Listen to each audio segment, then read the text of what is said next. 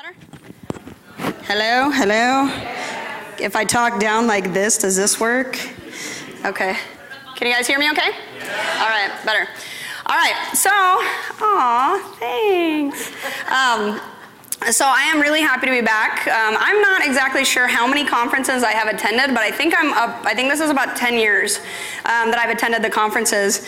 When I first started attending, I used to talk about head halters, at night when everyone was drinking. How well do you think that went over? Not well. Because it was tools that people weren't necessarily understanding, and I was always struggling to try and explain how this tool could be so effective. So ideally, I can't believe after all these years I actually get to stand in front of, this entire organization. Really? Because it sounds like I'm not good. I know. Okay, thanks. Yeah, can I get some reverb up in here? All right. So I'm really excited to be able to present this.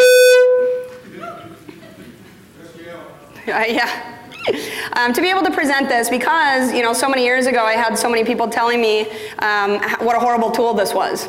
And I knew different, and I saw different, and my clients saw different. So I have built almost an entire business. Raise your hand if you're here and you work for me or have worked for me. There you go. Yeah, so so basically, staff-wise, but Kyle, he's worked with me at TCW. But I've built an entire business around this, not necessarily this tool, but the mindset that it creates. So I'm really excited to hopefully, if you guys are head halter haters, welcome. This will be a good one. Raise your hand if you're a head halter hater. Okay, all right. Raise your hand if you just don't know. Okay, just don't know, just don't understand. Okay, great. Well, I'm hoping that either way, I might be able to get you guys just to maybe start thinking about it. Because how many people relate to the concept of balanced trainer? Right? Balanced trainer, that doesn't mean that you don't use everything but head halters. Right? Balanced trainer means you use everything. Okay, so I want to show you how effective this tool can be in your lives and also for your clients. I will tell you, they will thank you. All right, they will definitely thank you. So first and foremost, I want to tell you a little story about this dog in this picture. I talk about her a lot just because she meant a lot to me and still does. Don't worry, she's still alive. But this is a dog. Her name is Tina Louise. And I first met Tina in September of 2009. Is Blake in here? Is Blake Rodriguez in here? He was talking about the Katrina rescue. Yeah, she was a Katrina rescue. She was a Katrina rescue and was at Best Friends Animal Society. They invited me back to their training partners program. And when I say they invited me back, I will tell you we had a big disconnect when it came down to the first time that they attempted to do this training partners program and I applied for the program, they actually denied me. That really sucked because I had actually fostered for them since 1995. I had fostered probably over 100 dogs from the sanctuary through my home. And I had also managed and run their, as a volunteer, their pet adoption center in northern Salt Lake. So it was kind of one of those things where I was like, wow, what a painful existence that all of a sudden we didn't connect anymore because I had moved more into training and I had opened up kind of what I was doing. So their perception of my training didn't fall in line anymore with what they were doing, with what their morals are. Do you guys know where Best Friends is or what Best Friends is? Best Friends Animal Sanctuary / Society now. So that stung a lot. So this was an opportunity. I did get invited back. There's this great guy that was working there that had come and worked with me and had saw what I was doing with the socials. Also working with the head halter. And he knew better. So he was the one who kind of encouraged Best Friends to have me come back. So I'm at the sanctuary and I meet this dog, Tina. So they bring her out, I kind of agree, all right, we're going to take her out, I'll take her for an overnight, and you can do that with a lot of the dogs at the sanctuary. And so they bring her out, and by the way, she was an original Katrina rescue, you guys. This was in 2009. She had been there for 5 years. She had been there for 5 years. The reason she had been there for 5 years is because she was ragingly dog aggressive. They could not introduce her to any dogs. So what happened is they go and they're like, oh yeah, we'll get her out. Has anyone been to Best Friends? Watched the TV show? Okay, so Dogtown, basically what it looks like is there's a road kind of going down, and then there's runs that go out, so there's buildings with runs where the dogs can just come in and out of the buildings all day long. And so as you start to walk down the roads, the dogs start coming to the fences, and they're barking and doing all their things. This is where a lot of the Beck dogs were. So they bring her out. And I was shocked to say they should have had a chair and a whip because it was more like taming a lion. Okay, they bring her out, and she has on like a faded green harness with a back clip, and there are two trainers handling her with chain leashes, one on each side.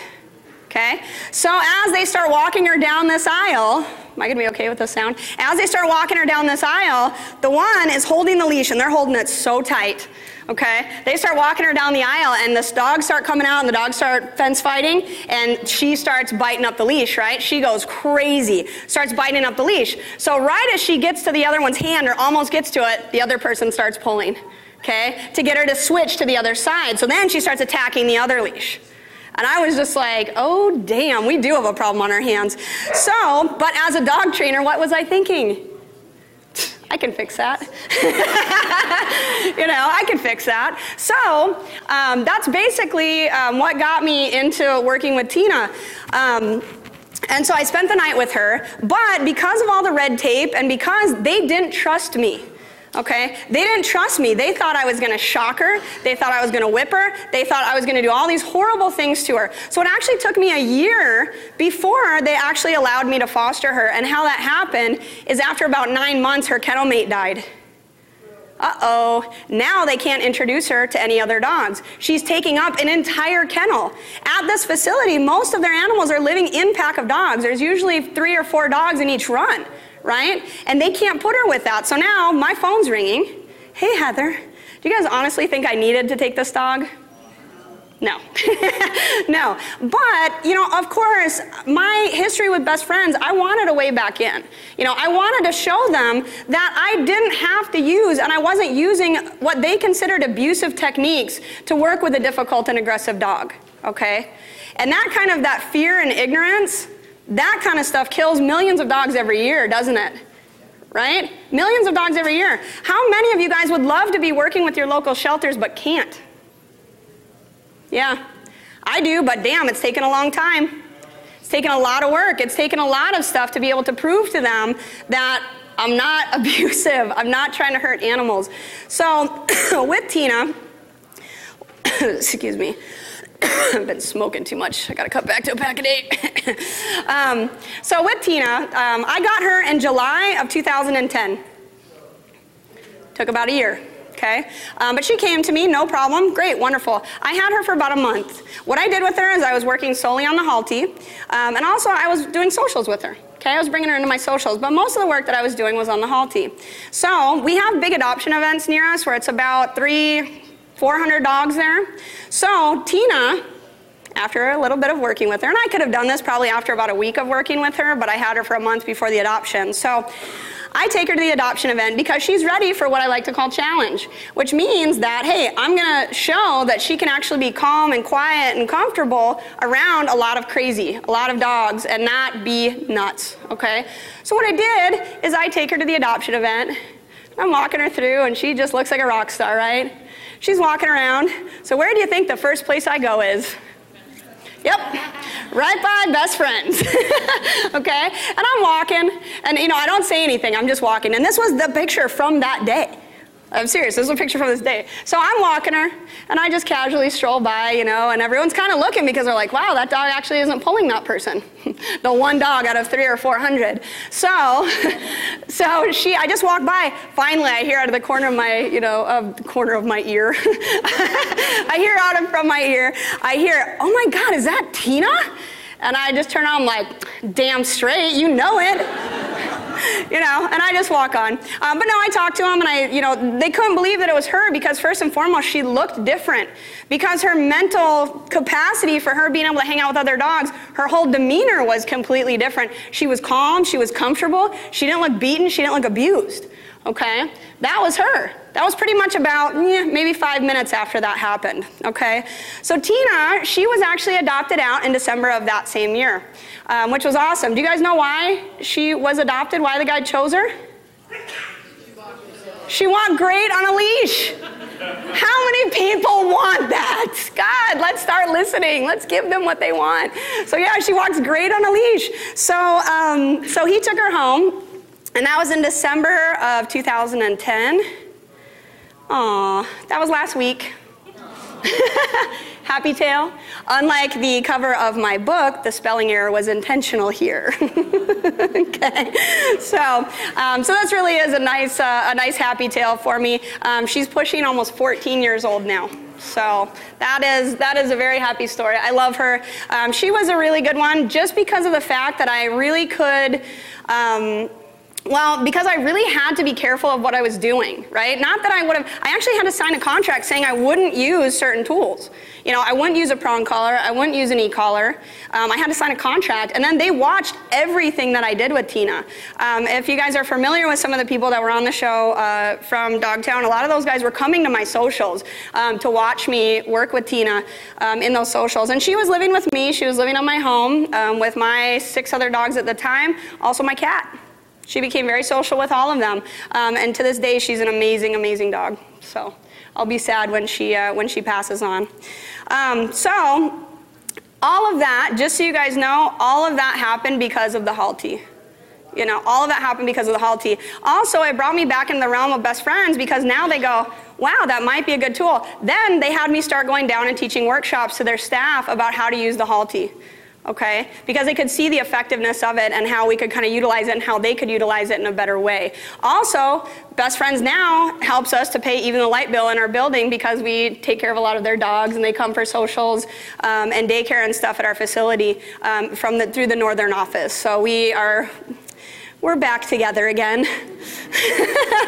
Okay, which is good, which I could have dropped that like a hot potato, but you know, sometimes perseverance pays off, which is very good. Oh, geez, don't do that. Okay, so let's talk about it. How do dogs learn? You guys are freaking dog trainers. You better have some sort of clue. How do dogs learn? Repetition, shaping, consistency, pressure, thank you.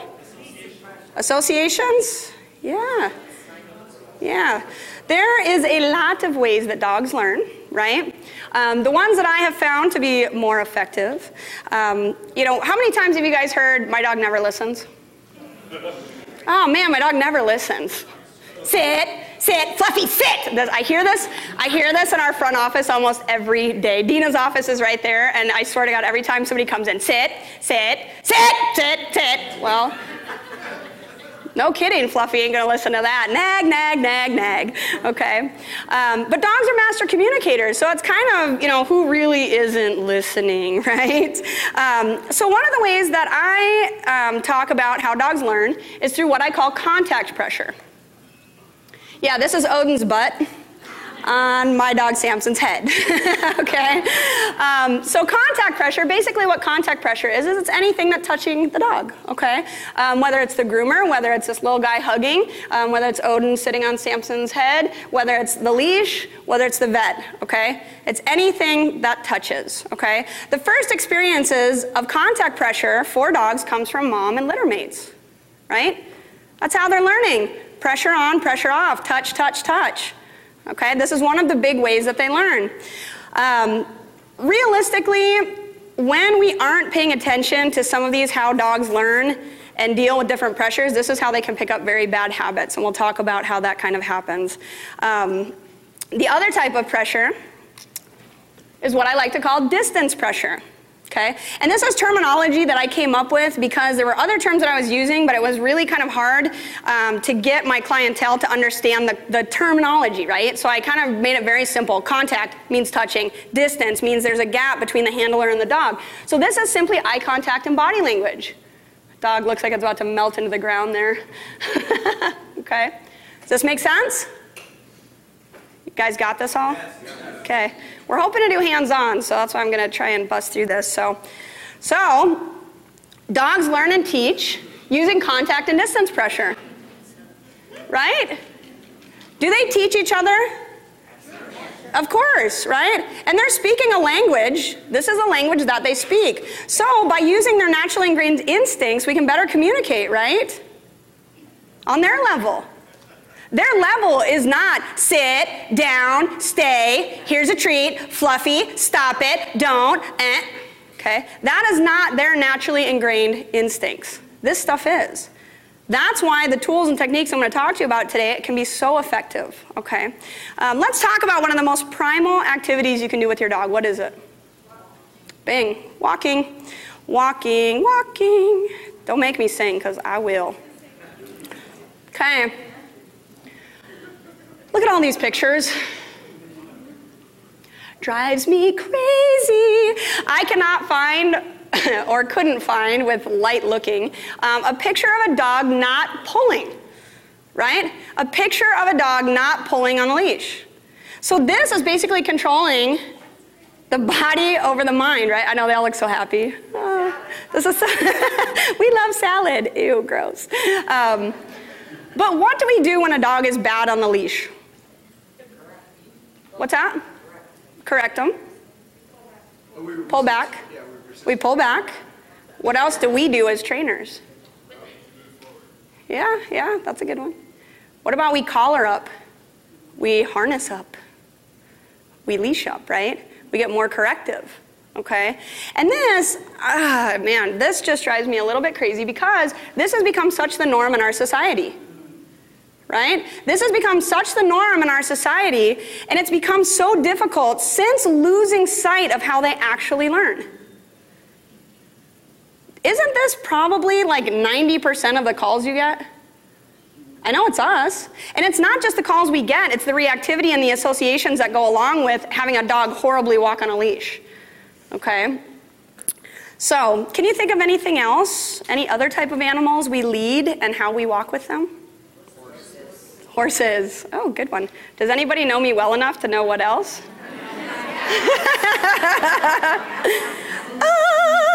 So then I talk about walking everything else, okay? So I don't know why it becomes so hated with dogs as far as, working with head halter, because quadrupeds for thousands upon thousands of years, every time they've been handled by humans have been led by head control, okay? But I think because it's dogs, it's a little different. This is what a pack walk looks like at my house. Goat, dog, dog, mini cattle, dog, dog. Okay?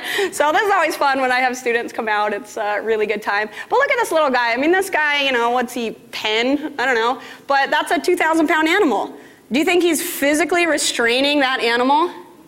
And where are they walking when they're walking them? And is there a ton of pressure on there? No. It's nice and loose, right? This guy, that's my Texas Longhorn, for those of you guys who don't know me well enough. That's my Texas Longhorn. He weighs now about 1,200 pounds, and he has about a 6-foot horn span. If he didn't want to walk with me, that could be trouble. We're still having our conversations. But yeah, everything else. So we talk about how this is actually controlling the mind over the body. Now we're looking to reverse that, correct?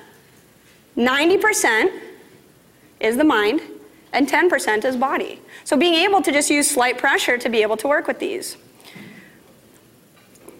What do dogs do under pressure? Fight or flight. That's 2 options. What else? Avoid and accept. Oh, dang, you guys are good. Oh, I love it. I love it. I love it. All right. So 4 responses to pressure. Flight, fight, avoid, accept. Simple enough. Simple enough. And this is always going to be a dog's response to any new situation. If you guys as dog trainers can start to recognize what they're doing, this could be real helpful. I'll tell you, one of the things that happens though is we get down to avoid and we stop there. What happens when you have a dog who's dog reactive? We get them to stop looking at the dog. Do we ever get them to get along with other dogs? Not always, right? Not always. A lot of times we stop at avoidance. I can't tell you how many pictures, and I'm sure you've seen them too, is two dogs sitting next to each other that have at one point wanted to kill each other. Oh, they're fixed. That's still avoidance, okay? You can have a dog staring directly at you practicing avoidance. Does that make sense? I'll show you a video if it doesn't, okay? And we probably, we might get that happening today when we work with some of the dogs, okay? What this looks like when we're working with head halters, flight, at the beginning, they have no flight option. They may practice it, but it'll be on the end of the leash. So they definitely can't usually use that flight option when we first start with this. Fight on a head halter, it can happen with any tool, you guys. I'm not just gonna be talking about head halters. This actually will apply to any tool that you use, okay? Fight can happen on the prong, on the slip lead, on a harness. It can happen on any tool. With the head halter, a lot of times what it looks like, it might be pawing at it, might be tossing their head, it might be alligator rolling, okay? And we're gonna show you hopefully how to work through that today. Because that also, with the head halter, that's when people go, I tried it, my dog hates it. And then I put it back on their dog, and 5 minutes later, their dog is walking nicely next to them. Your dog loves it now. So sometimes they don't always see that you kind of have to go through these responses to get down to this acceptance. So they don't necessarily always understand the process to get down to, to this part. So it's kind of working through all of those, and we'll show you how that works out. I usually get the call after the dog starts practicing fight. Does that make sense? That's usually where most of you guys are going to be getting these calls too. So dog bit somebody, dog attacked a kid, dog is lunging on the leash. And unfortunately, without our help, dogs will rarely learn how to accept on their own. Think of the average pet dog home. Are they teaching acceptance? Not usually. They usually don't know how. Right? They don't know how to get the dog to that state of mind. They're teaching a lot of excitement, fight, flight, avoid. Think of kind of some of your nervous, shy dogs. One of the videos I'm going to show you is kind of a nervous, shy dog. As a young dog, maybe they avoid forever, but you still got that 5-year-old kid that won't get out of their face. And then at 8 months, the kid gets bit in the face. They go, it came out of nowhere. No, it didn't. That dog's been practicing avoidance. Once again, who's not listening, right? Who's not listening? So let's take a look at this.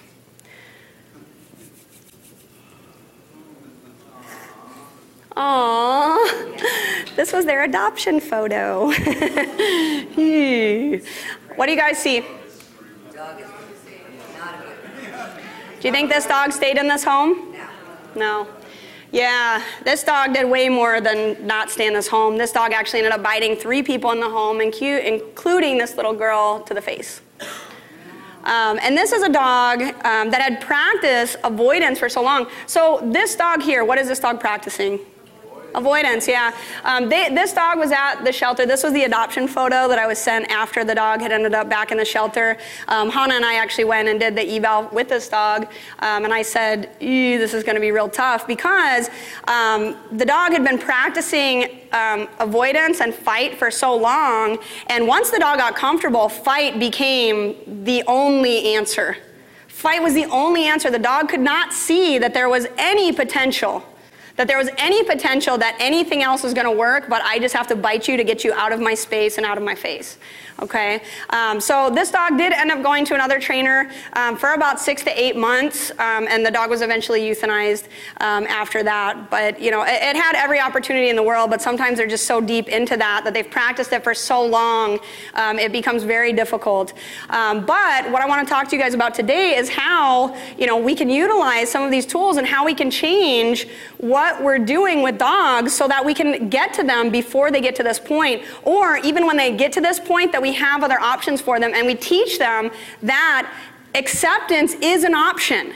They don't know that, okay? They don't know that, and in our environment with them, they don't use it. So using dogs' natural ingrained instincts, this is how I like to work with dogs. Okay? And honestly, you guys, it doesn't matter the tool that I'm using. I like to be on the dog's level when I'm working with them, okay?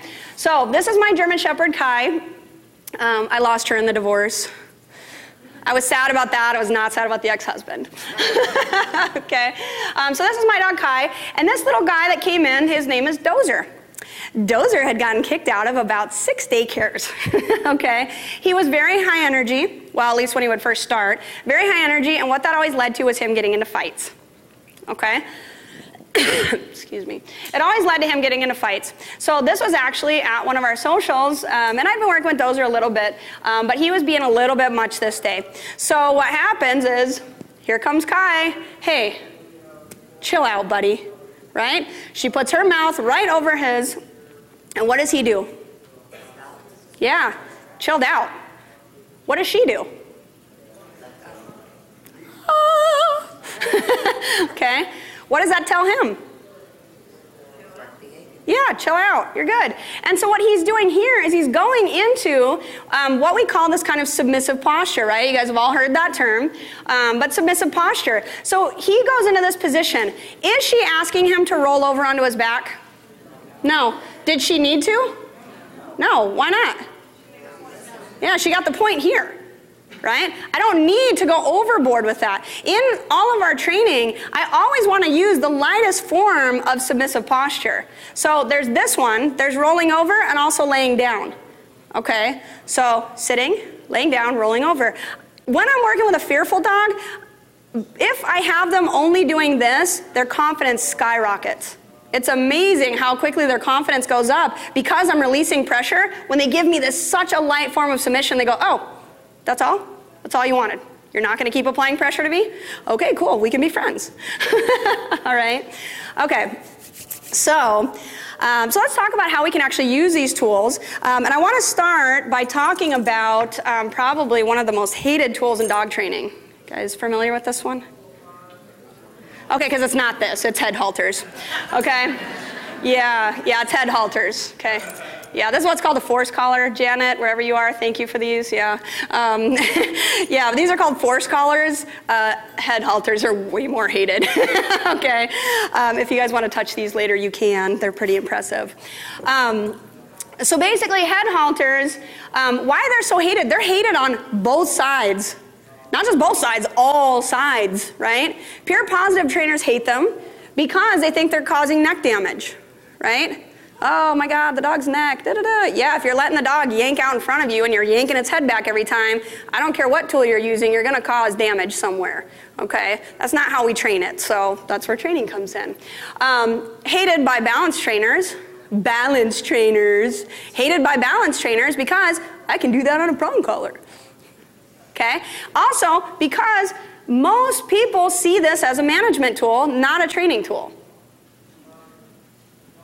Does that make sense? Training tools and training is meant to change the dog's mind. Management is just barely holding the body. So if I'm using this tool to change the dog's mind, it's training. It's not necessarily management, okay? I want to talk a little bit about these because you might see some of the differences here. This actually, up in the top right, that is a tool called the Holt. It actually looks very similar to the Halti, but it has a little locking piece at the bottom. When I get these in, I bust off that locking piece because I don't like it, okay? You see how there's a lot of structure in the face there? The dog can completely open its mouth. It kind of sits forward. The Holt and the Halti are usually the tools that we start most dogs with just because it creates, it just gives the pressure on and pressure off very, very nicely, okay? This one up here, this is a gentle leader. It's not my favorite. It does have its place, but can you guys tell me why I might not like that one? Yeah, never releases pressure. That's not fair. That's not fair, right? They can get to this, but mostly if I'm going to use a gentle leader, it would only be for head control. It would only be for head control. I wouldn't be using it to try and create this pressure on and pressure off scenario. Also, there's no safety on it, which terrifies me. I don't like anything without a safety, okay? Seriously. I don't like anything without safety. This is our leash, the Canine Lifeline Transitional Leash. And this is actually the little version of it here. The nice thing about this, head halters, when I went and did a presentation for an AKC, wasn't it AKC something? It was like the weirdest presentation I ever did because they hated me from like the second I walked in. I was like, what am I even doing here? And then I started talking about head halters and I started talking about halties. They're like, oh, we hate it, boo, boo, boo. And then I showed them the transitional. They bought like 150 of them, right? Well, because what they could see is that the tool came from the back of the head, so their main concern was the fact that it came from the bottom of the head. Which, for me and the way that I work with it, I don't care where this comes from. And there are good and bad for each tool. Okay, there's definitely good and bad for each tool. So let's talk about our next torture device. Does anyone believe this actually happened in a training session? Okay, thank you. So this is, basically the epitome of propaganda. Obviously, this did not happen in a training session, right? This is abuse, this is neglect, this is somebody that just left the collar on for a long time. But just speaking of prong collars, through this process, and you guys, I'm going to walk you through kind of these 5 steps, it's the same concepts, pressure on and pressure off. And I still work with a prong collar in the exact same way that I work with the head halter.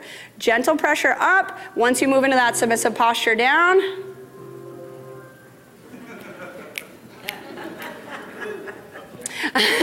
Don't make me dance. I'm going to dance, I'm going to sing.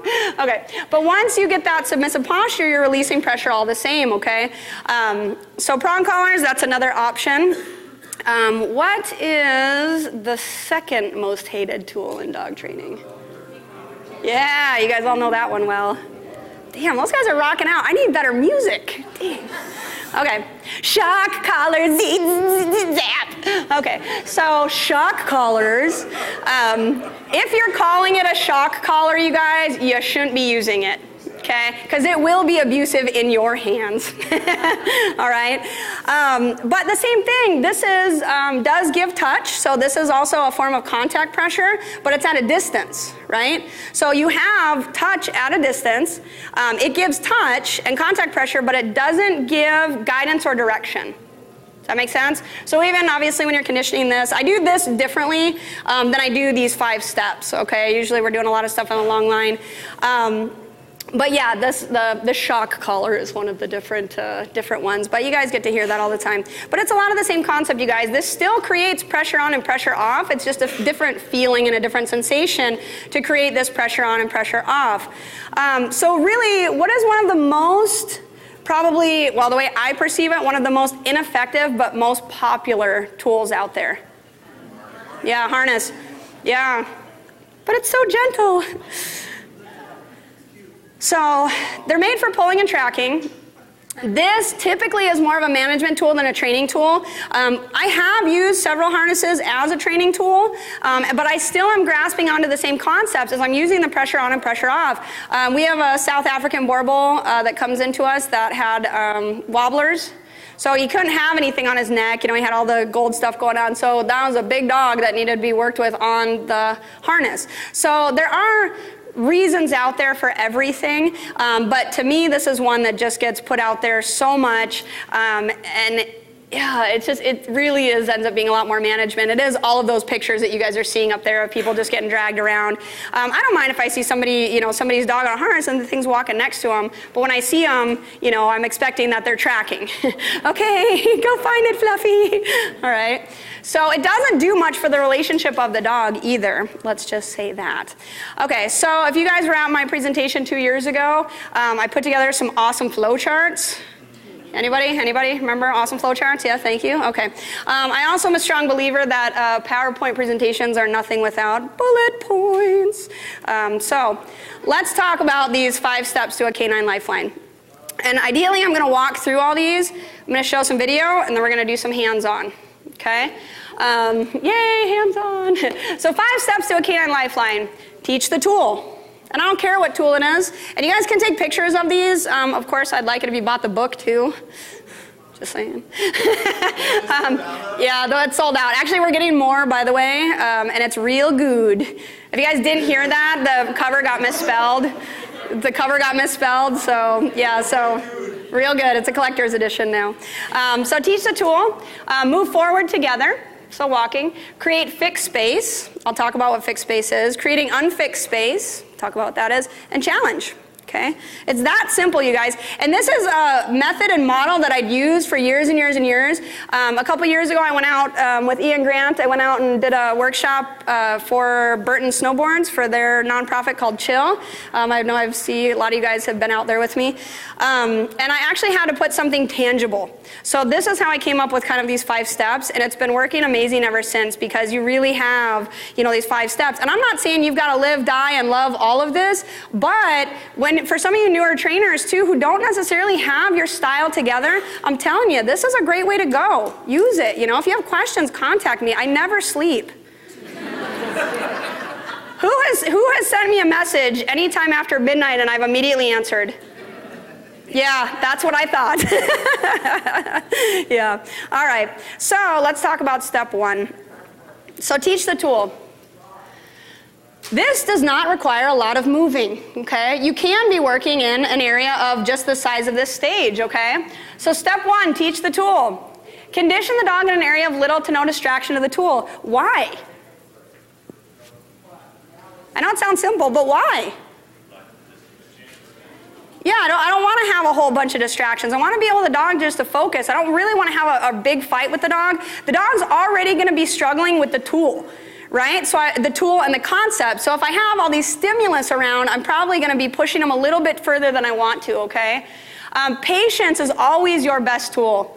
This is where I think a lot of trainers struggle. We want it now, now, now, now, now, now. Yesterday. Now, okay? So I want you to think about being patient, and you'll see sometimes this is like watching paint dry, but it's because we're taking time to ingrain what we're doing with the dog, okay? Really, we want it to sink in really well. Using contact pressure, so a leash, and I don't care if it's the halty, a slip lead, a prong collar, the transitional, I don't care, but using contact pressure until the dog lowers its body posture into a sitting position. Okay, so I'm simply holding just enough pressure to get the dog to think about it and to think, what do I have to do to get this pressure to go away? Oh, boom, pressure goes away. Simple enough. If I have to stand there for 5 minutes, great. That 5 minutes is part of the training process. All right? So all of this happens before I'm ever moving forward. At this point, you're working through flight and fight. So flight, I'm working through it because the dog's on leash. Okay, so even if I have a dog who's fearful, I've worked with a lot of feral dogs, even if I have a dog who's fearful and really practicing flight, I can use the leash pressure to work them through that. And fight, so fight, I already explained with this what it looks like. You may see that today. So the pawing, jumping up, rolling over, and you may see that with a slip lead, right? You may see that with a prong collar. You may see it with a chain collar. You see a dog, they'll come up the leash at you, okay? I don't get that much though. I don't get that much. Usually when I'm working with a head halter, I quit working with muzzles a lot because I got so effective with the halty. I mean, I'm like a wizard with it. And my timing, when your timing's really good, you don't need it. Not to say that I don't recommend that you use it, because you can put a muzzle on over it and you can put a muzzle on under it. Okay, so you can use this tool very safely to really help to communicate with the dog, but I got really good at working through the fight part with the dog. At this step, you learn a lot about the dog. I learn if Fluffy is a spoiled little brat. Oh man, I lost my opportunity to say bitch. And I can say it because it's a female dog wolf or fox, okay? So now you know that, if Fluffy has been put on a pedestal, you're probably gonna get a lot more fight. Right? If you have a good relationship with your dog, this has a tendency to go very quickly, right? Where the dog goes, oh, I trust you. Okay, I get it, all right? A dog who's more dominant, a dog who really has been on a pedestal for many, many years, the fight can be immense. Very dominant dogs, they're not common, you guys. They really aren't common. A lot of people say, oh, my dog's dominant. They're not that common, okay? But you will see this. I mean, you may end up in this step for anywhere from a minute to 30, okay? 30 minutes. But guess what? That's 30 minutes of saying, hey, we're just going to learn how to hang out here. I like to call this the coffee shop mentality. How many other of your clients would like to take their dog to a restaurant and have their dog lay down with them? Hang out with them calmly. Even talk to somebody while the dog's on leash instead of doing this. Ugh. Okay, so this part is when we work through all of that. So moving forward only happens once the dog is calm. Doesn't have to be 100% calm, but the dog needs to start learning how to practice impulse control. Sitting down, hanging out, having a nice loose leash. I'm not having to force them to stay in this position. They're having to think through the whole process themselves of, hey, let's just hang out, okay? This is so important, you guys. That's why it's in red, okay? If you can't get a dog to sit next to you on a loose leash, you will never get the dog to walk with you on one. Simple. Is that mind-blowing? That's why you come to these things, right? Are you guys learning anything? Yeah. Okay. I have to say that for those of you guys who have been around Caesar a lot, I know Grace is here today too. For those of you guys who have been around Caesar a lot, the one thing he always says to me, or had said a lot, is, what'd you learn today? God damn it. Man, I always had one in the chamber. Like for when he would ask that, like I'd be like, okay, I learned this, I learned this, I learned this. So I always like to ask that because it's a really good question. You know, what'd you learn? Or have you learned something? Okay, so step 2, moving forward together. So now this is moving forward on a loose leash. This can happen pretty quickly. So once you get the dog kind of hanging out next to you, you're gonna be pretty patient. Then you're gonna start moving forward. You may make it 1 step. You may make it 10. You may go like this and go, oh, okay, and move back into that step 1. So at this point, we're working through avoidance towards acceptance. And what this means, and you'll see it in the video, avoidance, this is when I'm always joking with the client when their dogs do it, because I always say, this is the part where it looks like I beat your dog. Okay? This is the part where the dog has their head turned, it's low, they look super depressed, okay? I swear I didn't beat your dog. But that's what avoidance looks like. As you keep working through this step 2, what'll start to happen, and for you guys that work a lot on the e-collar, this is when you start seeing a lot of those check-ins. If you're doing a lot of e-collar work, this is very similar, okay? So when you start moving, the dog will kind of do this. They'll be moving with you, and they're working with you, but then they start giving you these check-ins. You know, just these little sideways eye glances, okay? They just start looking up. And I'll show you in the video that we have, and hopefully we'll see it a lot today with these guys. But that's what we're looking to get to is acceptance. So the avoidance looks like they're beat. The acceptance, it just looks like they've let it all go. Not in like a bad way, like after somebody gets married, but but they just let it all go, okay? So, you know, you can really kind of see the difference. Remember when I said that they couldn't recognize Tina? They literally could not recognize Tina because her body tone was different. Her eyes were softer. Her muscle tone was different, okay? So that's when you can see that they just go, whew, they shake it all off, okay? And you'll see in the video, probably hopefully see some of that today too, but this can take a while. This can take a while. This can definitely take, I mean, some dogs will give it to you right away. Some dogs it'll take a couple days. Some dogs it'll take a couple weeks, okay? And your more difficult dogs, those are the ones that'll take a lot longer. So only match the dog's intensity when using leash pressure. Why the hell would I want to use more pressure than is needed? I wouldn't. Sometimes it's instinct, yes, but it's not good instinct. Right? If it's instinct for us, and it is, you know, we talked about it, and when I have students that come and train with me, we do talk a lot about being reactive, right? Like you react, like the dog blows up, and what's the first thing we do? Wah! Shit. Do you think, sorry, do you think it's going to calm the dog down for that? No, it's not going to calm the dog down. It never calms the dog down when you react to being reactive. You're just adding more energy into that situation. If the dog reacts and you just slightly hold up pressure on the leash, they go, oh, okay. Might take a little while for them to calm down, but they'll get it, okay? Always transferring to lighter pressure, okay? So I may need to use a little bit more pressure at the beginning, but ideally I want to start not having to use pressure at all. One of the other big complaints about the halty gentle leader head halter, what is it? Oh God, it's up in the eye.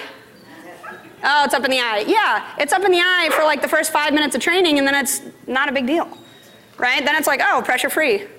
Okay, so it is just a training tool to be able to get the dog to the right mindset, okay, using those naturally ingrained pressure points, right? Pressure point across the bridge of the nose.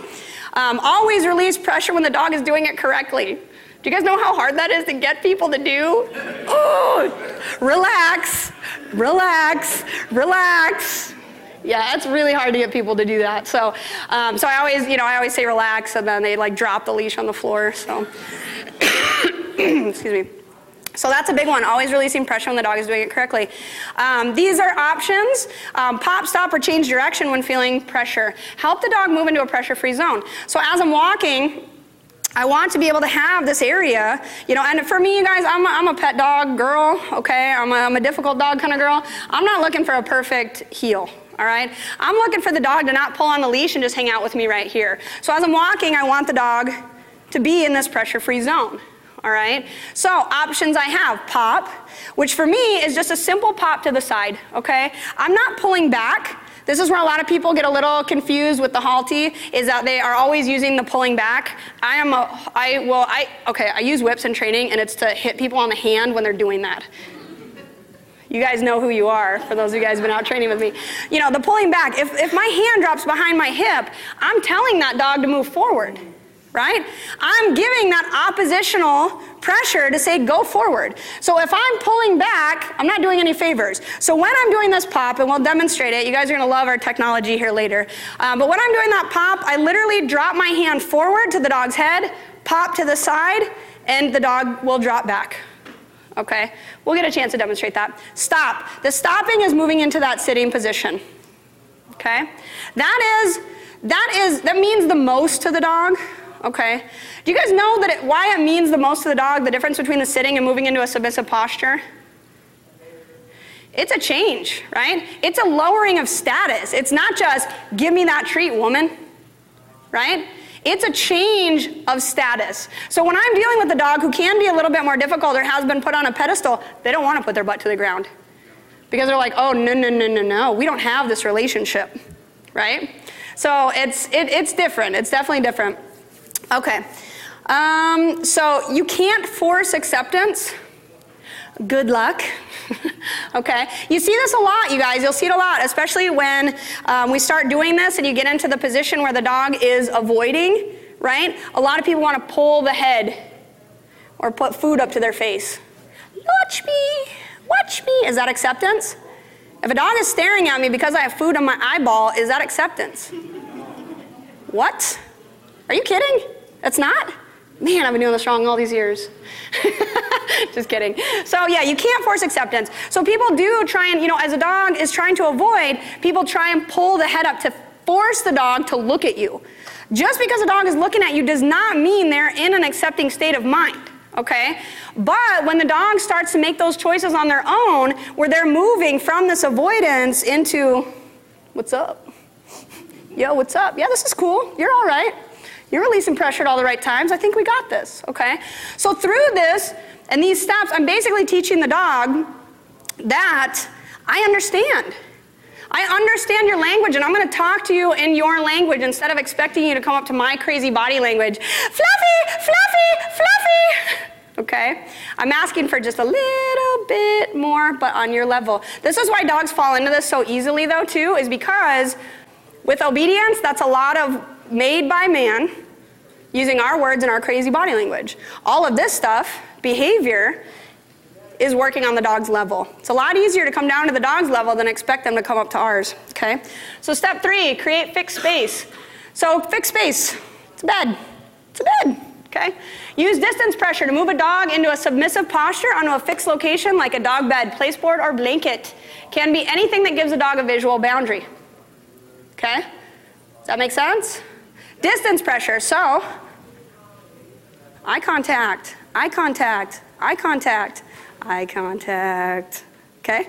Eye contact and body language, getting the dog to move back into the bed. And we do transfer this using the leash, but the dog can't live on the leash its entire life. So these are the steps that we take to start getting the dog to move into those positions without having to use the leash anymore. But we use the leash and the contact pressure to help the dog to understand that we're speaking their language. Okay? So now, hopefully they go, oh man, I remember the last time I did this, you released pressure. So now the release of pressure becomes this instead of this. Okay? Moving away. And I will show you all of this. I'm going to get eye darts. We don't use verbal commands or release words like stay or okay. Okay. Can you guys guess why? Excitement. My whole program is based around creating calm. Most of the dogs that come into me are overstimulated, overtalked, underexercised, just crazeballs. So when they come into us, I'm trying to teach calm, calm, calm, and quiet because they never get that. I ask clients all the time, what calm activities do you do with your dog? Do you know what their answers are? Huh? Well, he sleeps a lot. But that's not a calm activity to do with your dog. So I don't use release words like this because they're not using it either. Dogs aren't telling each other to stay. Okay? They're not telling, okay, you can go. So eye contact and body language. Also, I believe that actually creates almost this slingshot effect. Stay, stay, hold on, Grandma's coming through the door. Stay, and then Grandma comes through the door. Phew! And you've got building of this anticipation, okay?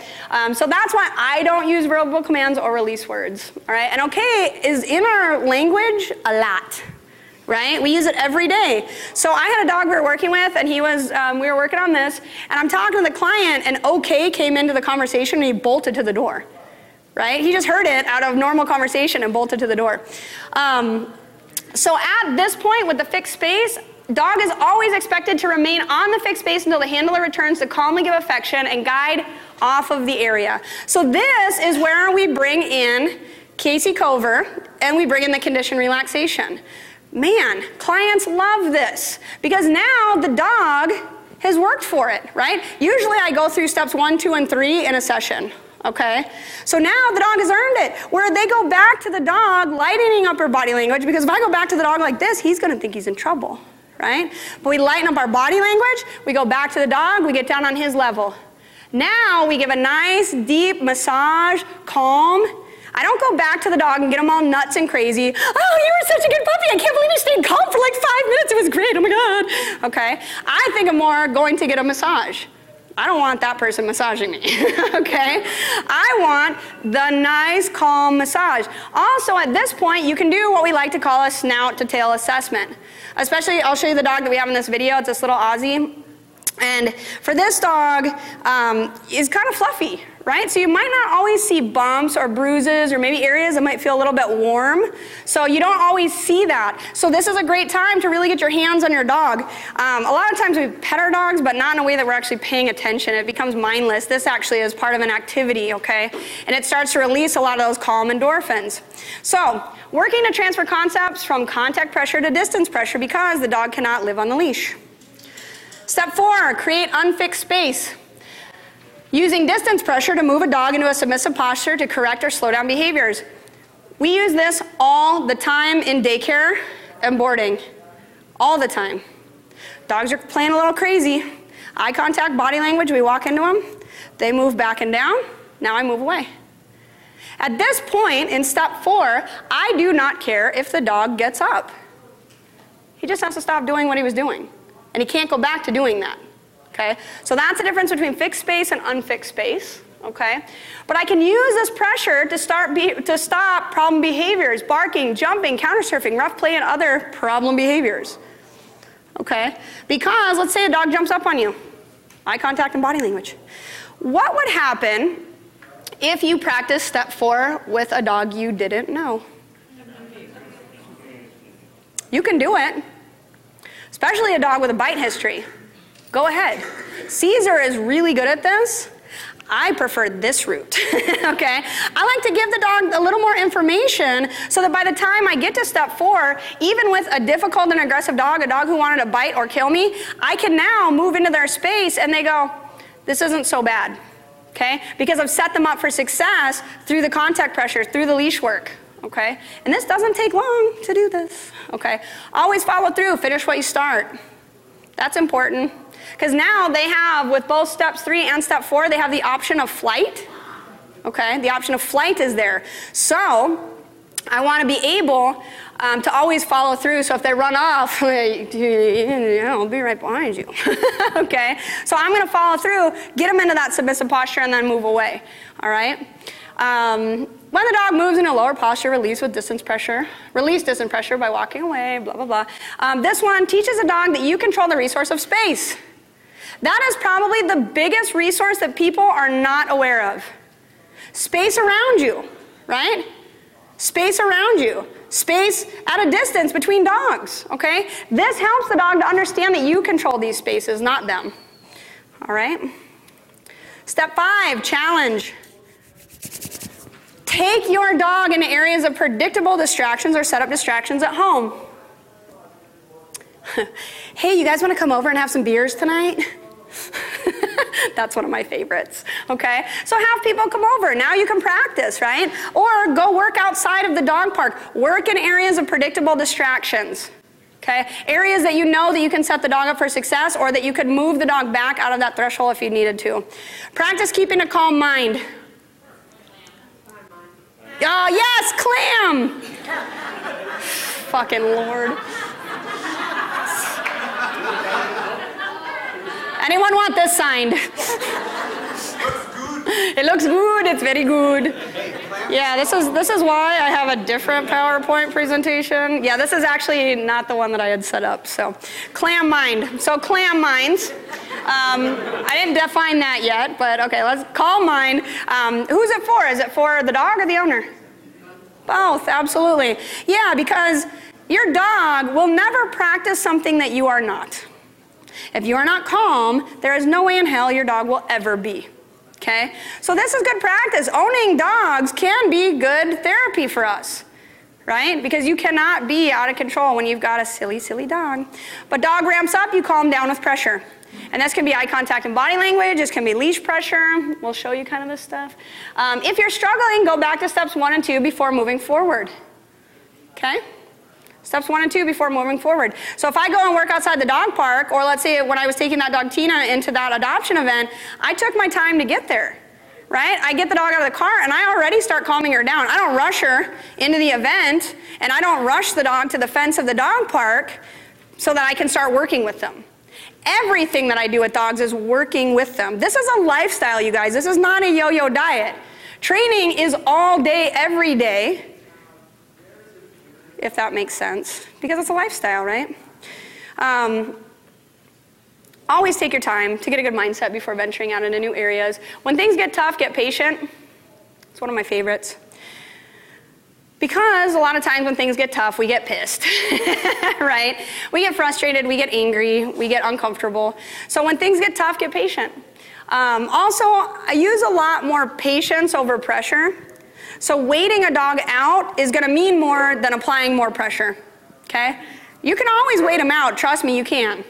You can always wait them out. I mean, I've watched Shauna work with a super nasty dog for 28 minutes to get one submissive posture. 28 minutes, but it worked. And then guess what happened the next day? Yeah, it took like 10 minutes. But he got adopted. This is a dog that we worked with in Taiwan, and he was a handful. So, how are you guys feeling about that? Feeling good? It's making sense? Yeah, good. Everybody feel good. All right. I like it. Hashtag good. Have at it. It was good. Okay. So now we're going to watch some video. So this whole course of this video took about 10-15 minutes, and so just for the sake of time, you'll see it kind of skip through. There's nothing that was happening in the video that the only thing you're not seeing is just the longer work of it, but you're going to see each one of the stages, and I tried to pick out the changes so that you could see what was happening. What's this guy's name? Wesley. This is Wesley. Wesley does not like Hannah. So we figured this would be a really good dog to work with. He comes to us for daycare, but he has never done training with us. So we just filmed this on Friday, actually. But every time that she walks through the daycare, because you have to walk through where all the daycare dogs are to get to the training dogs, he's barking at her, he's growling at her, he's running. And we've never done training with him, so we never had a reason to, because he just comes for daycare. So we thought this was a good guy because he gives kind of a good example. We knew that we'd be able to walk him through the whole thing in about 20 minutes. So here is our boy Wesley. So people always ask me how we start with dogs. This isn't a problem of him pulling on leash, guys. This is a problem of him being insecure, okay? So we start him on the slip lead, You know, and this all happened very quickly. I mean, I literally just handed her the leash and she's starting to work with them. So people always ask how we put the halty on. A lot of times we'll put it on just like that. You know, we just take our time with the slip lead, put the halty on. And so here I'm going to walk you through steps 1 and steps 2. Okay, so she's going to take the slip lead off here, attach the safety. You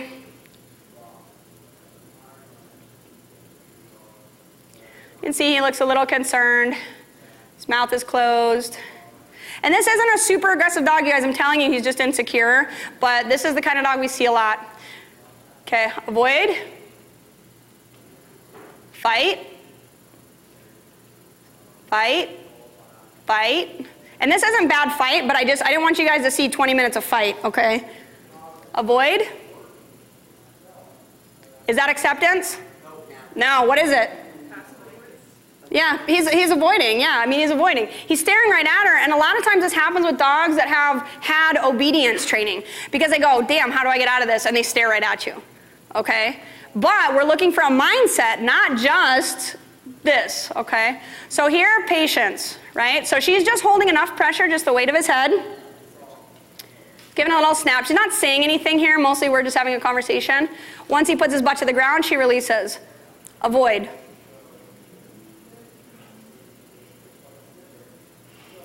Avoid. But do you notice that she's not pulling the leash up to try and get him to come up? Doesn't mean we won't down the road, but in this context it didn't matter. And we're not looking for perfection here, we're just looking to help him to start understanding the context of what we're doing. This is where people hate it. Oh my God, look, it's in his eye. Ah. Yeah, 2 seconds of this. Jeez, people, relax, okay? So holding the weight of his head. When I say patience over pressure, she easily could be pulling the leash up, right? And forcing that dog into a sitting position. I don't want the force, okay? I don't want to force the dog. I want the dog to figure it out. What do I have to do to get the pressure to go away? Puts his butt to the ground, boom. Now, not such strong avoidance, but still avoiding, right? But can you see how the changes are starting to happen? It's ever so slight, you guys. You have to pay attention. It's ever so slight. So now he looks like a freaking show dog, walking around, la la la, look, checking in with her. So now we're in step 2, right? He's checking in with her. His mouth is still closed though, that's one kind of big signal, but he starts to do a lot of licking, right? So here she's stopping, she's not applying pressure, he's stopped with her. He's looking at her, he's checking in, he's licking, hey woman, I'm no threat to you. Giving a little attention here, saying, yeah boy, you're on the right track, but that was all very calm. Look at the check-ins. You cannot force that, guys. Okay? Hey. Mouth open, ears back, soft eyes. He's not checking in with her. He's still kind of working between avoidance and acceptance. Moves, you know, kind of into avoidance here. But watch what he did there. Boom. He looked right at her before she moved forward. He was like, oh, okay, cool, let's go. And look here, his mouth is open. Just kind of using just that gentle pressure. She stops. He stops with her. He's looking right up at her, sniffing her pants because she smells like 500 dogs. Big check-in there. Little check-in back with her. And some nice calm affection here. Okay, I'm going to pause this right here. Any questions about that? Yes? Is the snap to just sort of make him maybe go think of something with their changing gear? Yeah, I mean, eventually I like it to mean calm down. So let's say if my dogs are messing about and I do eye contact and I go, hey, you know? But in this context, sometimes they get a little bit lost. You know, they get a little stuck. So it can be part of just being, just helping to draw their attention. Yeah, and then get them to kind of go, oh, what am I doing? And then move them back and down. Okay? Good? Yeah. So do you use release commands? What's that? Do you use release commands after? Nope, never. Because So if you want your dog to stay here and I'm going to run up there. I do this. What do you do? And I walk over there. Wait, what did you do? I didn't see what you did. I just eye contact and body language. That's the fixed space and the unfixed space. If I want them to stay in a position, I can be using the fixed space. I could be using the unfixed space too. But I know it can be sometimes a hard concept to grasp that I'm not using verbal. But hopefully I have a couple more video that might make it a little more clear. Okay, but that was a great question. Thank you. Okay. All right, so this is step 3. This is the fixed space. This is where we get to love them up. Look at that booty. All right, so here we just walk him onto the bed. We've never done this with him, you guys. He hasn't practiced this, so she's just using that slight pressure. Here, once again, we're using the conditioned relaxation because I want to be able to give, man, I want this dog to have a very positive association with this tool on his face. That every time it comes off and he's earned this and he's worked for it, we're giving this nice calm massage. Do not do this with an aggressive dog, okay? But you know what? Hana could probably not have done this 15 minutes ago. I guarantee Hana could not have done this 15 minutes ago. He would have been growling, he would have been snapping, he would have been really upset with this because he don't like her. I don't know who doesn't like Hana, but this guy doesn't, okay? So everything that we were doing actually led up to the fact that we were able to do this. So now we leave the leash on and he lays down, okay? We're not saying anything to him. We're just using eye contact and body language. If he went to go get up, eye contact and body language, boom. Moves back and down, we release pressure again. So here, we're gonna set up a little bit more of a distraction. For those of you guys who hang out with us, a couple years ago, we had a fox for training. Yeah, so we have this little thing, this little fox that does that, what does the fox say? Ding, ding, ding, ding, ding, ding, ding, ding. And it dances around. So we use this as a distraction. Watch what happens here. So he's looking at that, but what is he doing? He's looking at Hana. He's like, is this cool? What's up with this thing? Is this all right? Are we cool? What's happening? So he's checking in with her, right? And then watch what happens here. Once he looks at her and he says, okay, you're cool with this? Look, he gives a little lick there. Boom, mouth drops open, big yawn. All right, we're cool with this. And look at this. Look at the check-ins here. You guys, this is over 15 minutes, right? And she comes back in, soft body language. Very nice. Now we give that nice deep tissue massage. I let clients do this for as long as they want. Oh yeah, they love it. Actually, they pretend they're gonna love it, and then they do it for like 2 minutes. They're like, oh God, this is boring, okay? This is also a good time to get the client to understand how to put the tool back on. I don't care what tool you're working with, but how to put the tool on, take the tool off, okay?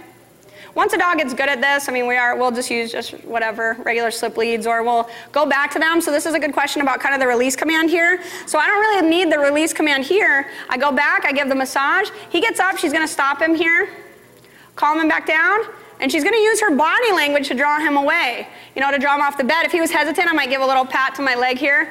I thought it was really important that he got a chance to say hi to this thing because I didn't want him to have some weird suspicion about it. So, but he's cool with that. Look, he goes right back in. He's like, oh yeah, that was awesome. And here, she stops. Apply pressure up and release. Big check-in. Aww, cute. Okay, so this next part, this is our daycare, or actually this is our boarding. We have two separate areas for daycare and boarding. So this is our boarding. A lot of people ask us about bringing dogs into social. So this is actually going to lead into that unfixed space where we use this a lot. Okay? Lots of doggies. 80 to 90% of the dogs in our daycares and our social and our boarding have at one point been labeled human, dog, aggressive, or both. Okay? This might look just like a normal daycare. It is more than that. Okay? Of course, the one dog that's muzzled is the teeny tiny healer. Yeah, right. So I just wanted to kind of show you what this looks like. But we use the unfixed space all the time, so we're going to do that next. And I put a video up that didn't necessarily include this guy, but he partook, which was awesome because him and Hana don't like each other. Every time that she was coming into daycare, he was growling, he was barking, doing all this fun stuff with her. So you can see now he kind of takes off. She's just going to take the leash off real quick. He's just kind of doing his thing. Everyone's following around. There's my sick dog, Quinn. So he's running off. But look at him. He looks comfortable, right? He'll come back around here. Oh, that's sad. Where are you going? Okay. All right, so this is nice. So now we're going to practice the unfixed space. So now I just have her pick some dogs. So this is this young dog, but oh my God, look at how fat he is. Okay. So now I'm just having her walk around the room. This is our foster Maggie. We've had this dog for 2.5 years, and she may be getting a home in the next couple weeks. We're so excited. It's a 1 in a million, I'll tell you. So here she goes after the husky, right? No big deal, but look who pays attention. Who's playing along? Right? And look at him. Isn't that great?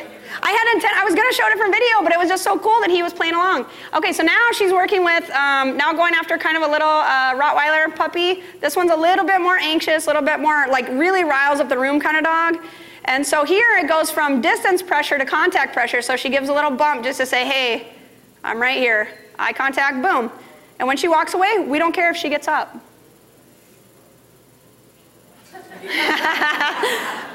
drive by sniffing. Okay, so that is all steps 1, 2, 3, and 4.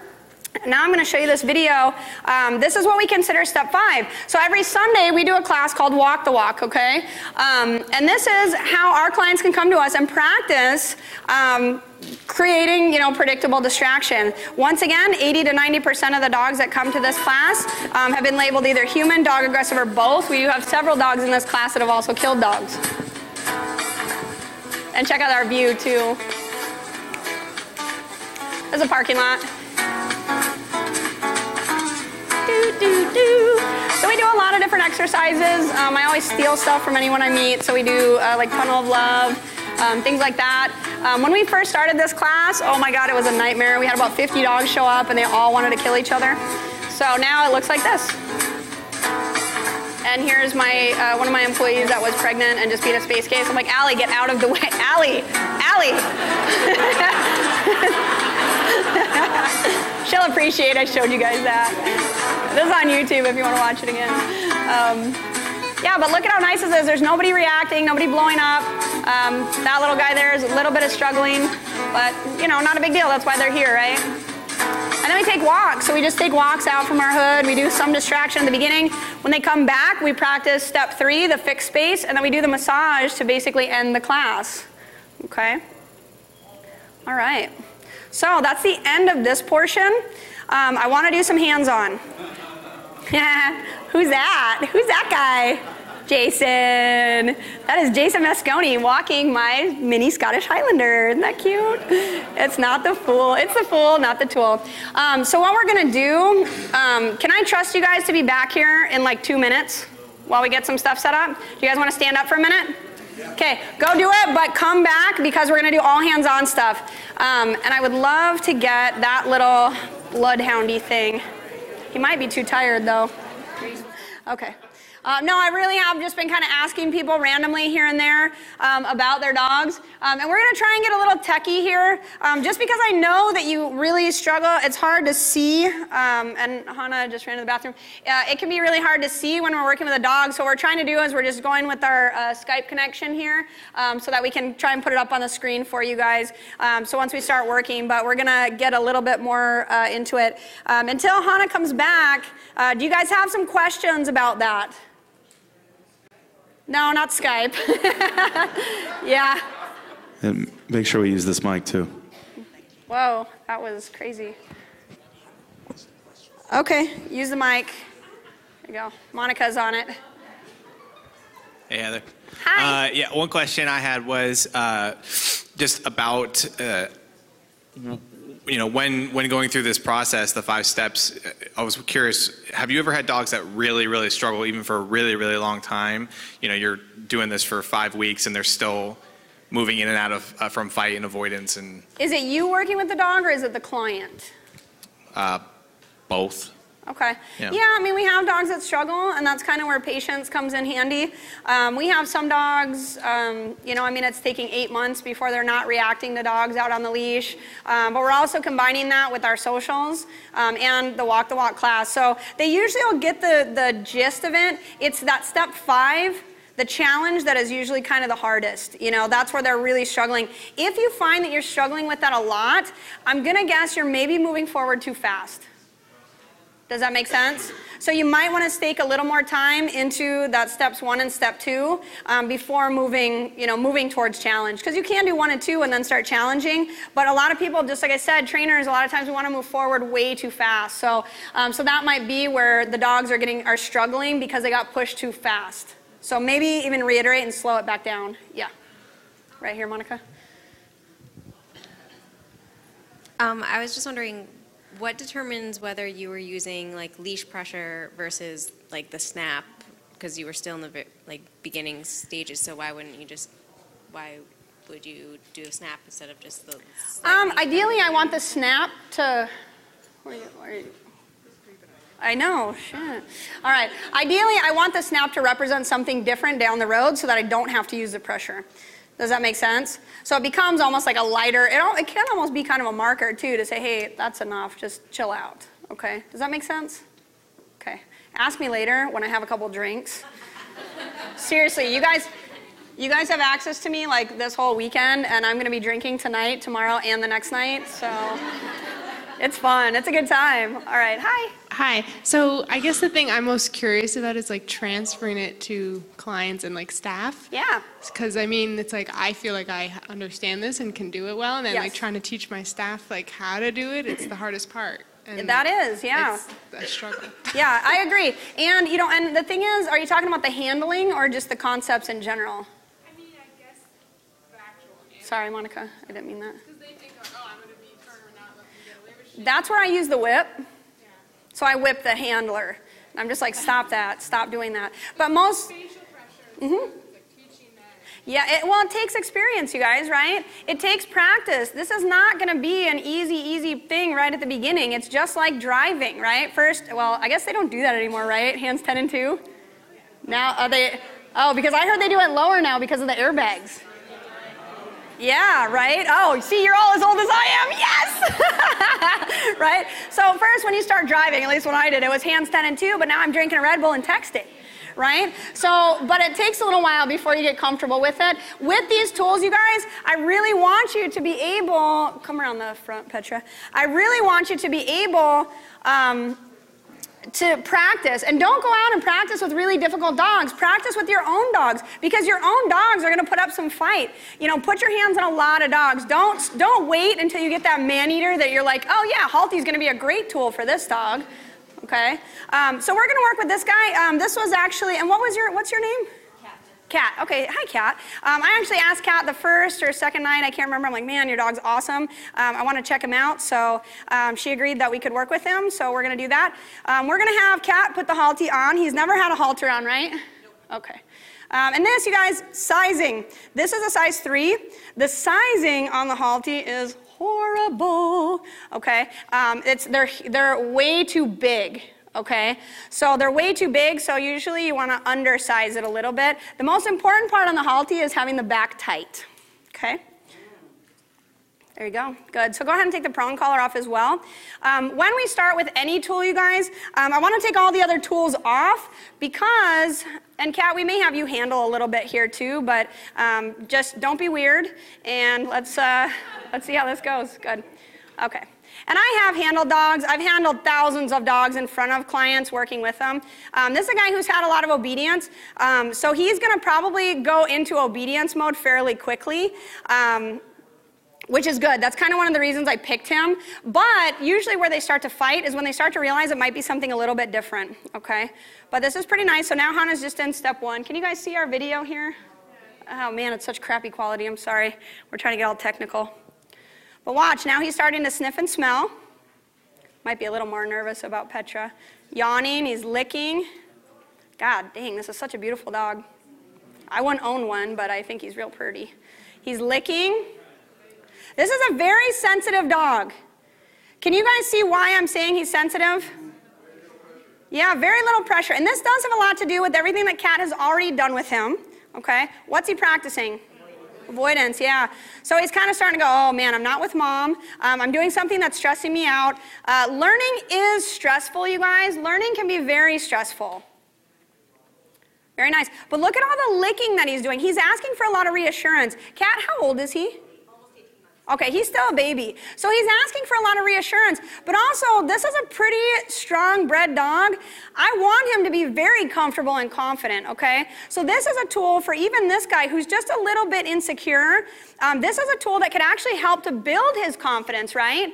Because he starts to understand that pressure means to calm down. So now we can transfer that pressure from eye contact and body language into, or from, sorry, it's one of those days, isn't it? We can transfer all of these concepts to now even people approaching him. Because he's pretty sensitive even with people approaching him, isn't he? Has he ever snapped at anybody? No, his thing is avoidance. He'll just kind of Okay. Yeah. And this is great that Kat has been aware of this, right? And has protected him so that he doesn't feel like that. But this tool could actually help him to build his confidence. Is this making sense? Okay, what do you think?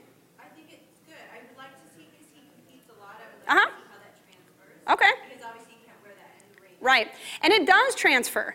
Everything does transfer. For me, what I like to work with, and I'll tell you, I work with a lot of dogs that do a lot of competition stuff, but there's one point in competition where they're struggling, right?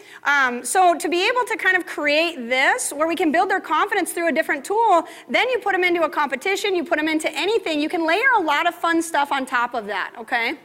Are you guys able to see this at all? He's kind of a dark dog too. Okay, go ahead. Okay.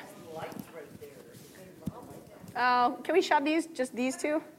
Yeah. You have a question? How do you, yeah, so I have a lot of pushy dogs. Yep. So I would think that that is them saying, okay, I'll do what you want to do, but I'm still owning you in a way? Is that a To touch? Yeah. Yeah, kind of. You know, and that's one thing that's also controlling resource of space.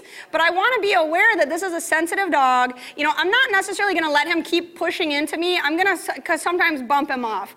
But the nice thing is that it was a nice, easy transfer from Mom to Hana, which I thought you had thought that he might struggle a little bit. So this is a nice, easy transfer, right? And look, he's like, oh, Mom. Oh, Mom, what's happening? Yeah, that I probably would start stopping at some point to say, hey, that's enough. And he is practicing kind of this avoidance. And he is looking at Hana. He's starting to check in with her, but I still don't see it as acceptance, okay? He's got his eyes kind of darting around a little bit. That's avoidance, right? Exactly. It may be different if she wasn't in here. Now what I do, you guys, I used to do a lot of consultations where I was working with the client in front of the client. And that worked out, and I got really good at it. But when I found that I was bringing in my staff and trying to train other trainers, they really struggled with training the dog in front of the client because it was very difficult, especially when you get a dog who goes into crazy fight. When you get a dog who goes into a crazy fight and the client's there, I went through all of this before I ever put it on the dog, so they already kind of knew what to expect.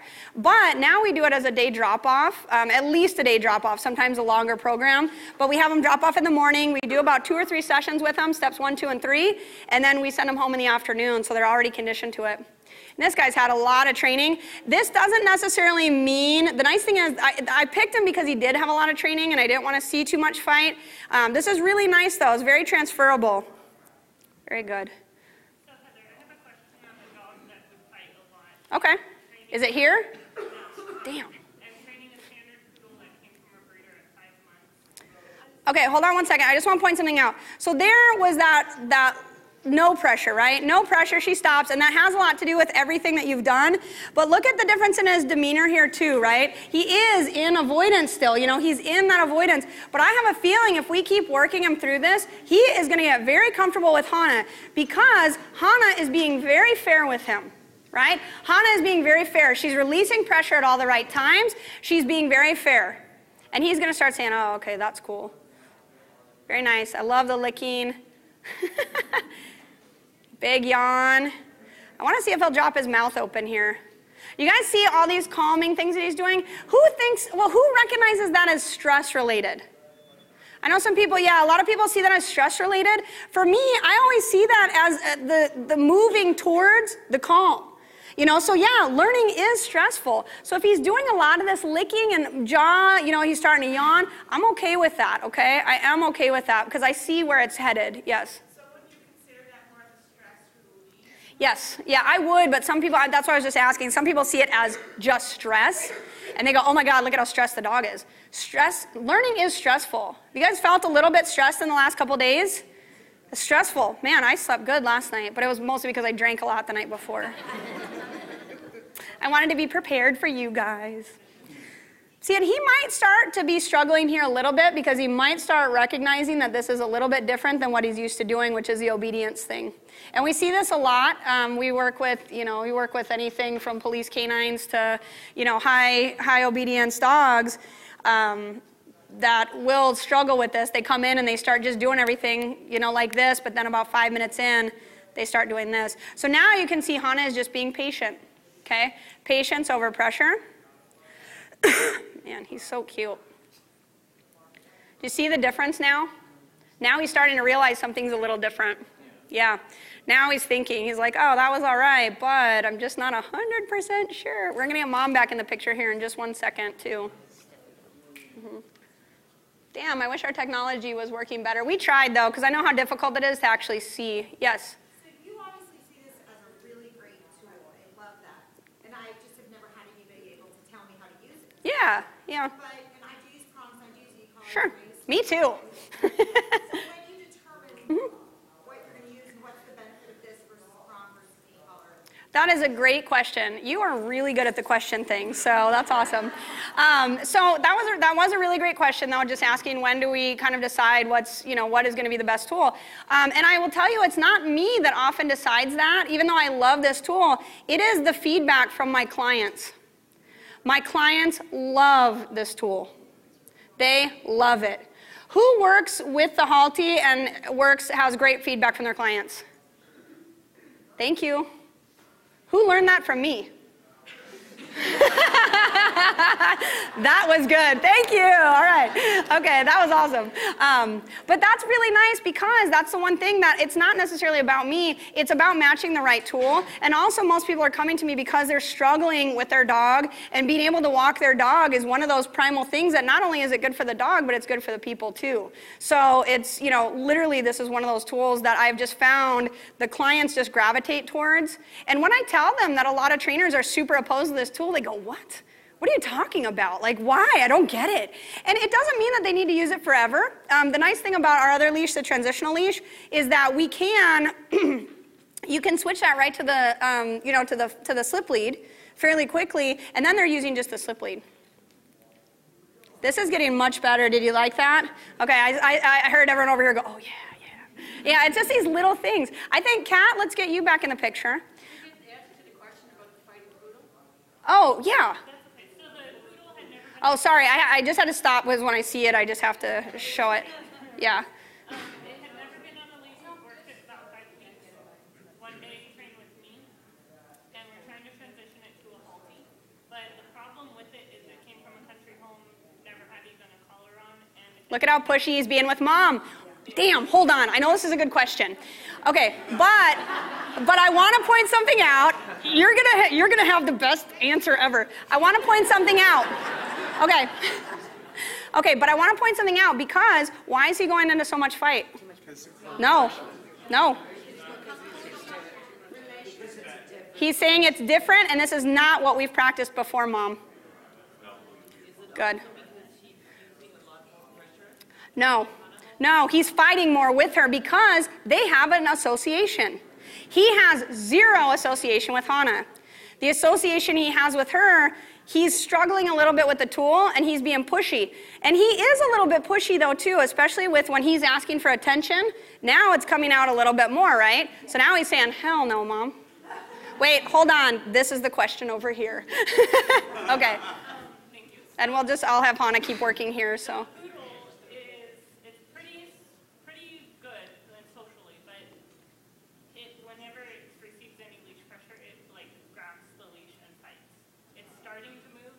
Okay. Is it with its paw? Yeah. Okay. And then it'll go into an alligator roll. Yeah.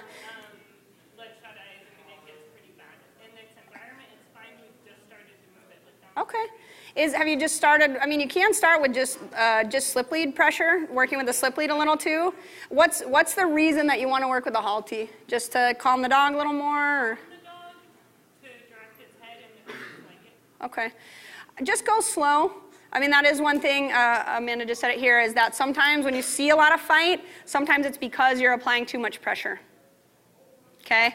And that's very hard for us to do, and you'll see it here, and that was one of the first things you guys said. It wasn't because she was applying too much pressure, it was the difference, the association of the relationship. Okay? So this is what I mean about how you can learn a lot. So what I would do is probably just take time. You can create all the same stuff with the prong collar, you can create all the same stuff with a slip lead. So if you're struggling with that tool, try something different. You can always revisit it too. Okay? And we can talk about it later. I know I'm going to have drinks with you for sure. Okay, yes? So what is it that you decide to, after you finally relaxes into the sit, what made you decide to start moving again? when he's just hanging out there. Like, I don't want to just rush forward. I really want to have him just kind of take it all in. This is so great, you guys, because I guarantee if she told him to sit, he'd have his ass to the ground, right? He is not moving his butt to the ground because he knows now it's different. He knows it means more. He knows that it means if I put my butt to the ground, I'm lowering my status. Also because they have a condition to work off of this, so he's not transferring. Kind of, but he's testing you. This is kind of that, and trust me, this is no offense at all. My own personal dogs did this to me too. So, but it literally is, it's a different tool. So he's gonna go through that process, right? So now we talk about all those responses. He's gonna fight. He's gonna fly. And he tried, right? He was like, oh, hell no, I'm out of here. So he's gonna go through all that stuff. He's gonna go through the avoidance. So when I have the client come back in, and see how she wants to hurry this up here. So she's gonna try to pull and release. Good. And you gotta release that eye contact too, girl. So now he's back up, pressure up. Good. Hold. What's that? Yes, absolutely. Because now you're still applying pressure. So if I get the dog to put his butt to the ground, but I'm still standing there like this. Yeah. Yep. And also, even your body language is still telling him something too.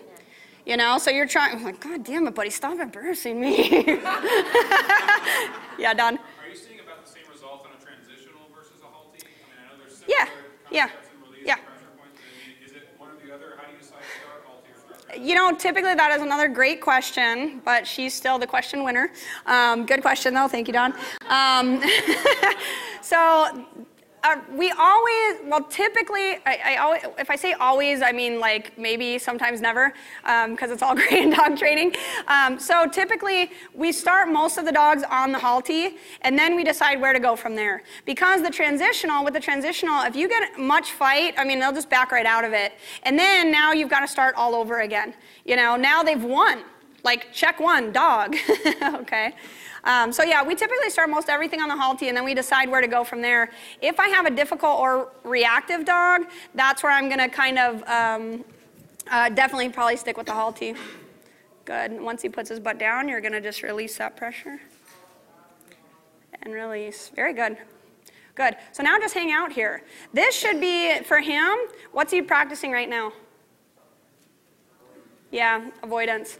And that's okay, that's all right. So now go ahead and just start walking with him. Good. Try not to be in obedience mode though. Hard, right?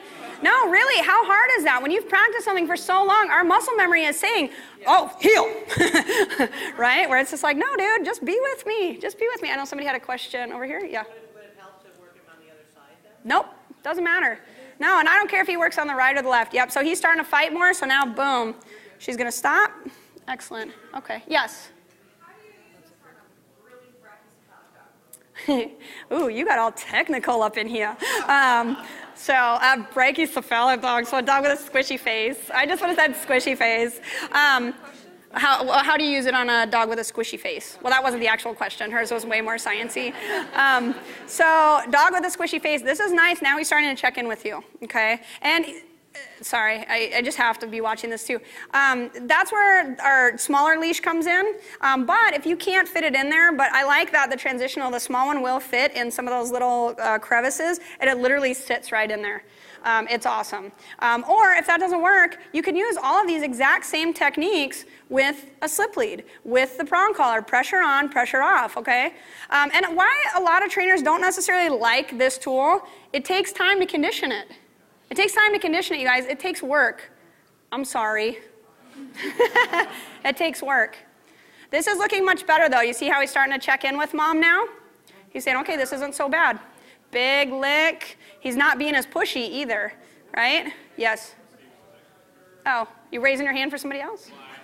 Oh, okay. What's up? This is kind of a question that just came to me, but when you see that a dog has fight, awesome. And they're just avoiding you, kind of like when Hano was working. Like, you know he's got fight in him.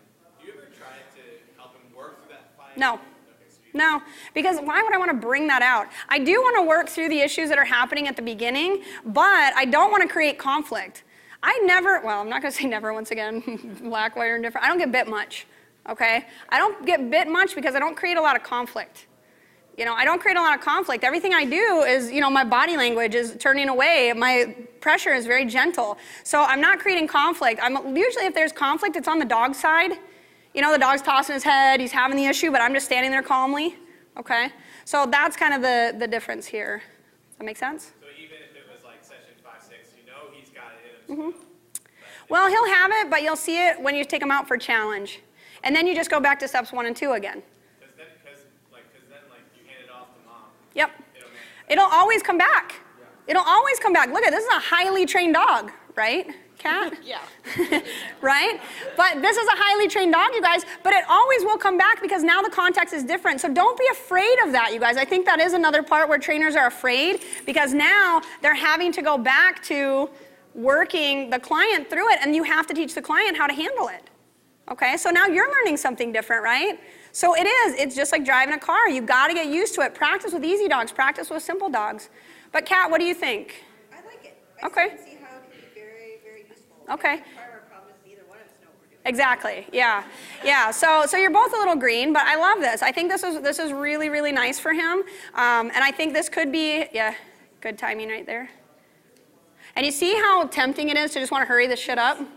Right? Yeah, because that's what we want, right? Like we want it now. We want it yesterday. We want it now. So that's where it's like, man, so always think patience over pressure. Take your time. That's why sometimes this looks like paint drying. See, and Hannah's getting all antsy now too. Okay, awesome. Very nice. And then release. So here, what I want you to do, because I want to end this on a really nice note, because I do want to try and work with one more dog here. What I'm going to have you do is I'm going to have you take the halty off, and I'm going to have you give a nice, deep massage. Very calm. Very, very calm. There you go. Very good. And as it's coming off of his nose, rub right across the bridge of his nose. Give him attention. See, so now he gets rewarded for that work, right? This was work. This was new for him, okay? And ideally, what I would be doing with him at this point is I would be crating him. Okay, I would probably work with them a little bit longer, but yeah, I want to have soak time, so I would crate him. I would give him the time to think about it. Then I would take him out again. I guarantee by a second or third session, you probably will see a different dog. Okay, thank you so much, Kat. That was awesome. Thank you. Who else do we got? Do we want to work with this little bloodhound? Yeah. Okay, we got this little puppy here, this little bloodhound.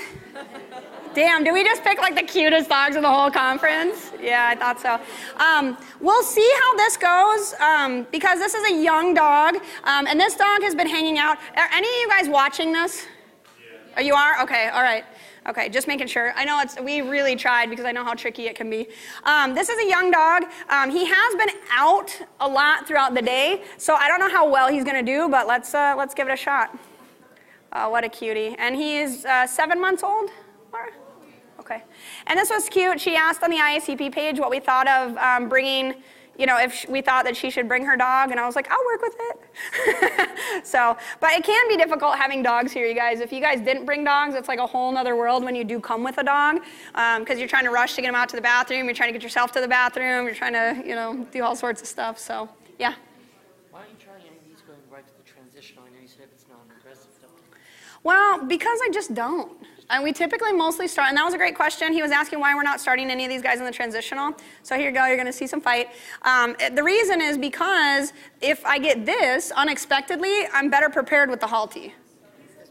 Yeah, I'm better prepared with the halty, okay? Good, so you're going to see some fight. And this guy, just because he has been out a lot of the day, he's young, he's 7 months old, you're probably going to see a little bit more of this. But this is all good, this is all part of the process. Hannah's going to get real angry here in a second. Yeah, I'm just kidding. Has anyone ever seen Hannah angry? No? I haven't either. We travel all over the world together. It's just, she's way better handler than I am now. I usually just talk while she does all the handling. A lot of this started when I was pregnant, so I couldn't do most of the handling, so Hannah started traveling with me, and she did all the handling, and it just worked amazing. So if you guys have an opportunity to work with somebody else and really have that connection where you can do one thing and they're doing another, but you're definitely always on the same page, it works. We've been at some conferences and workshops where somebody's handling a dog and both Hannah and I go in at the same time. We're and then we just look at each other and laugh, oh, you saw that too, right? Yeah. Yeah. Yeah. When they're fighting, Yes. do you ever give them No. Yeah, you keep the pressure. Keep in mind that it's their conflict, not mine. You know, so it's them, you know, and realistically, the thing that I'm asking for, simply put, I'm asking them to put their butt to the ground. Holy crap. Oh, that's so difficult. So difficult, right? So it's a very simple concept, but for them it actually means a lot. You know, it means a lot. And especially if they haven't been asked to be accepting, which just like I said, most dogs have never been asked to be accepting. If they haven't been taught how to be accepting over and over again, this becomes very difficult for them. You know, and no animal wants to lose their leadership position. And in this context, for him to put his butt to the ground, that's what it means. Okay, yes? So how come at this moment you won't ask for a sit? Because sit and submissive posture are two different things. Okay? Sit for a treat looks very different than sit in this context. Okay? Sit, physical. Mind is always somewhere else. So if she did say sit right now and he sat, would she not? Yeah, she would, but we wouldn't be getting there. We'd be cheating. Yeah, a little bit. Yeah, a little bit cheating. So let's think about it. When I ask for a sit, and I see this happen all the time with my clients, they ask for a sit before they go out the door, right? You get a sit, the body is there, but the mind is already out the door, right? So if I'm getting this, oh, that was nice, so avoidance. Okay. So with this, I'm getting a more deeper, more naturally ingrained position that is much calmer. So now it is the body and the mind. Okay. It doesn't mean that I will not use verbal down the road, but at the very beginning, I want them to learn this way because it's calmer too. It's much calmer. Does that make sense? Is any of this making sense? All right, good. This kid is going to do awesome. Have you ever, and I mean the word ever, had a dog that just could not come to acceptance where you had to say this is not the right tool for the dog? Oh, definitely. Yeah, definitely I have, but it's been few and far between. So some have been a lot of fight. This is nice. Look, now he's licking. So you see all that? Who would have gave up in that first section? Yeah, who would have stopped? Don't lie to yourselves, you guys. Who would have stopped and said, screw this? Yeah, before you worked with me, you might have, yeah. So now, oh, look at this guy. See, but look, now he's doing all that same stuff. He's licking, he's yawning, he's avoiding. Now this looks like that we beat him. Look at that face. Somebody better be taking pictures. Are you guys taking pictures? Oh my God, take pictures. Oh my God, he's so cute.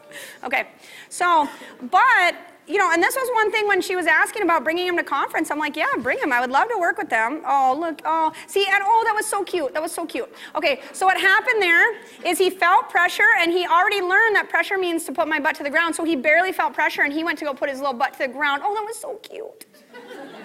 See, this guy looks like we beat him all the time. Look at his face melted off. Okay, so this guy we probably won't get to acceptance in this, but is this making sense for you guys? You see do you see what we're dealing with here? Okay, good. Well, the struggle is real. Yeah, that's one of my favorite hashtags. Struggle is real. Okay, perfect. Are you guys liking this? Yes. Excellent. Okay, yeah. I see that she's quite often snapping her fingers. Yes. To me, that's the same thing as saying sit without command, because it's consistently Yeah. the behavior she's trying to get. Yeah, but I'm getting a different mindset. So what I'm pairing it with is a different mindset. You know, and I could ask for sit, and I could be getting the same mindset, but usually, just like I said, the dogs that are coming to me are overtalked, overstimulated, overtouched, underexercised, and usually that word has been completely burnt out for them anyway. Okay? Does that make sense? Okay. Okay, yeah. Do you attach a different significance to fight, whether it's this, like hang the head there? Yeah, kind of a passive. Exactly. Yes. Versus like a more active fight. Do you weigh it differently and go like, ooh? It kind of depends on the dog, and I will tell you, I love the dog that actually is more fighty than a dog who's more passive. But we will increase pressure in other ways though too, like we will help the dog out, we'll touch their back end if it's going on too long. But what I really wanted to demonstrate for you guys today is to go slow. Take your time.